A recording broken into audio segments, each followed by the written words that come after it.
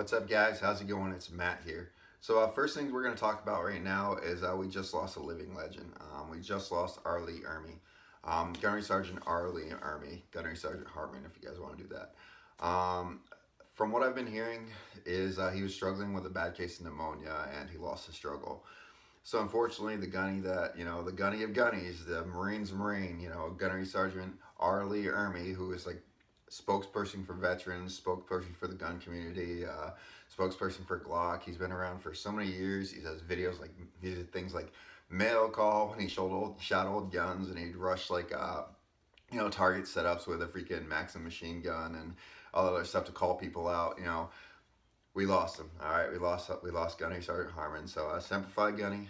So right now, probably somewhere up in heaven, you have Gunnery Sergeant Hartman shouting out orders to the Marines protecting those walls of heaven. So guys, no, don't forget the man. Don't forget the man. He's like literally a living legend. Pretty much every single Marine that I ever knew, even including myself, we all joined the Marine Corps because we wanted to kind of be like Gunnery Sergeant Hartman. You know what I mean? It was Arlie Ermey. So he has passed, unfortunately. Yeah, he has passed. So just say some prayers for the family. Do what you can, guys, and spread the word. It's a sad day, but Semper Fi Gunny, we'll be missing you. So anyway, so it got me thinking about a video that I wanted to do today a little bit.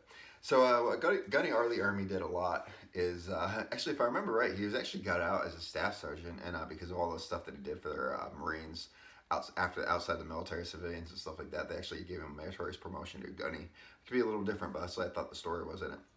Anyway, so what got me thinking about doing a video today is how Gunny Ermey was always out there doing old gun videos. All right, old gun videos, Maxim machine guns, you name it. If it's an old gun, he got his hands on it and he was shooting it. If it was a modern day gun, he was out there shooting it. But he loved his classics. He loved his classics. So, it got me thinking about a lot of modern day kids in the firearms. I'm calling them kids, I'm only 34, but modern day millennial firearms owners that go out there and they think that they're pretty invincible with their modern day firearms and their sporting rifles and their 5.56s and their 9mm and their 357 SIGs and they're pretty much invincible with their modern day firearms and modern day tactics, and they wouldn't even give an old dude with an old 45-70 lever action a second look or a second glance because they got a Glock and they got a an AR. So what's the big deal? There's no threat there. Well, you're wrong. All right, so you're wrong. Now what I mean by that is just because there's an old gun and an old system, these systems are built well. Most of these guns are built well, and the people that usually have them maintain them because they're usually passed down fairy heirlooms, or they're collectors, or they just like their older guns, or they like their cowboy shooting and stuff like that. So these guns are pretty quality. If you get something like, I don't know, a Sharps rifle that can drop a buffalo, or a 45-70 that could drop a buffalo, a lion, maybe a rhinoceros, he hit it a couple times.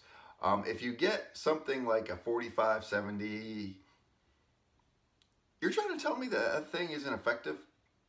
Now, a lot of people will say that, well, the modern day ballistics and modern day firearms, the rifles are perfect. All you need is a 5.56 or a 9mm and you're good to go.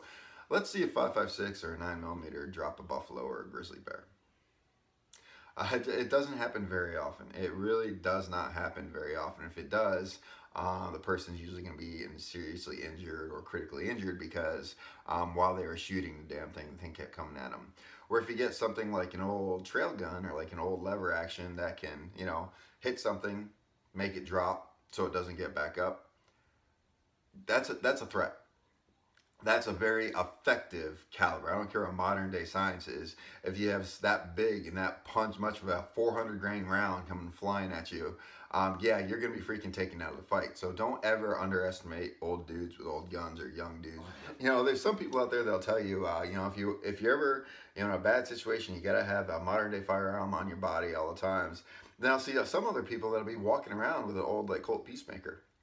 I've seen it. People walk around with like old Colt Peacemaker or like a 357 Magnum, a 686 plus, or a 686, or like a GP 100 or a SP 101 or something like that. They're walking around with 357 Magnums, 44 Magnums, and a lot of people look at these guys, or 44 Specials or 45 Colts. you know, those calibers. A lot of people look at them like, oh, it's just an old gun. What, you know, who cares? I got my Glock. I could kick their ass any day. You know, just because you know how to use your guns pretty well and you have modern day technology doesn't necessarily mean that these old dudes don't know how to use their old guns very well. Ones that can pretty much drop almost any two-legged or four-legged animals when they know how to use them properly. So don't underestimate those guys. The same argument goes for 1911s. There's a lot of people that'll go out there all the time. I don't know how many times you guys have heard of it. I've talked about it before. That they say 1911. All right, 1911s is you know, jam-o-matic. It's a crap gun. You know, it's not worth it. Modern day guns are so much better. Why would anyone carry a 1911? Because they're just unreliable. They don't work and all this other stuff. But then what happens if you ever got into a gunfight with someone like, I don't know, like Clint Smith, who pretty much carries a 1911 on a daily basis, and he has for his entire life. Do you think just because he's carrying a 1911 that his defensive techniques and his shooting in that firearm is any less effective than your modern day firearms? No. More than likely to get your ass kicked. You know, so just don't underestimate old dudes with old guns or young guys with old guns. I hear it all the time. Guns are guns. All right, guns will get the job done. They shoot a big heavy piece of, you know, big heavy or big light or a small light projectile downrange that puts holes in things and can do some serious damage. You get like an old guy gun, like a 45-70, and yeah, if you get hit by that, you're going to fall down and you're not going to get your ass back up. So when you are out there and you're actually looking at guns and you're talking crap about different guns and stuff like that, you know, maybe you should just pick one up and give it a whirl and see what you think about it, because it actually might work and it might actually be a fun little gun to shoot. Even if, you know, you're just getting it for fun. I mean, if anyone's going out and shot a lever action rifle, there's something about a lever action rifle when you shoot it. It's just a fun gun to shoot. It's just a fun gun to shoot. That action that's on it, it's just a sweet little action on it. You know, it's a good to go. You know, you look like modern day military and stuff like that. And, you know, in the military, they have their 249s, their M240s, you know, their belt feds and stuff like that.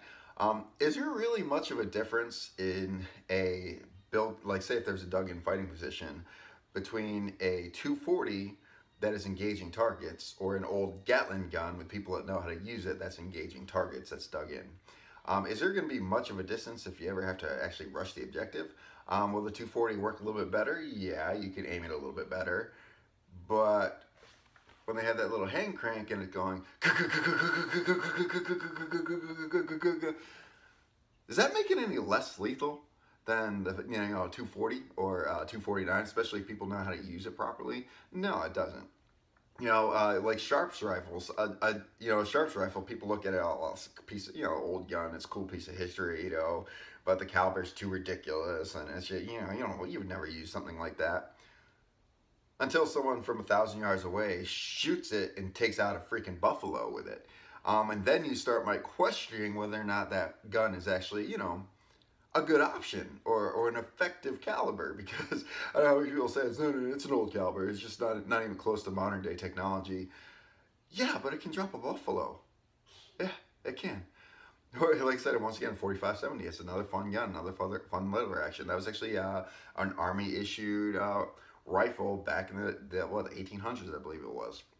Yeah, do you think, you know, some dude who knows how to use it, knows how to shoot it, and knows how to hit a target pretty damn good with it is not as much as a threat, or that caliber isn't as effective as, say, a 5.56 or 308?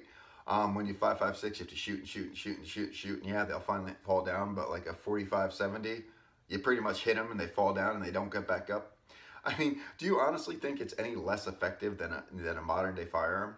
You got to remember, when it comes to firearms, guys, you know, the person behind the firearm is what makes it a lethal weapon. All right, that's what makes it a lethal weapon. You know, firearms are tools. You know, firearms are tools. There's people that can know how to use them, people that don't really know how to use them. Just because someone is carrying an old peacemaker on them doesn't mean that they can't hit a target or that they are ineffective in a fight.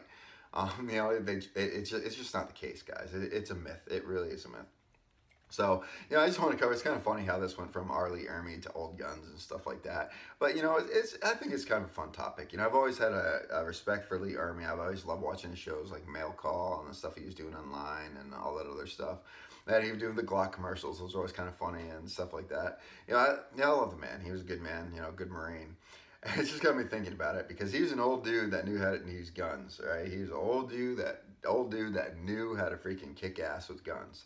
So just because you have modern day firearms and modern day technology and modern day tactics doesn't necessarily mean that an old dude like, old R.I.P. freaking Gunnery Sergeant R. Ermey couldn't kick your ass in a dark alley. So anyway, I'm just throwing it out there, guys. So once again, say some prayers for R. Ermey, Semper Fi, brother. So we'll see you again. Like I said, he's holding those Marines that have passed, serving the country at attention out there. Guarding the walls of heaven.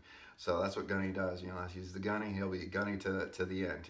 For eternity, we'll have a Gunny looking out over us and taking care of us and making sure everything's good and we're good to go. Anyway, guys, if you like this video, like, share, subscribe. Tell your friends about me, guys. And remember, it's our responsibility to take care of each other and protect each other. Peace and Semper Fi, Gunny.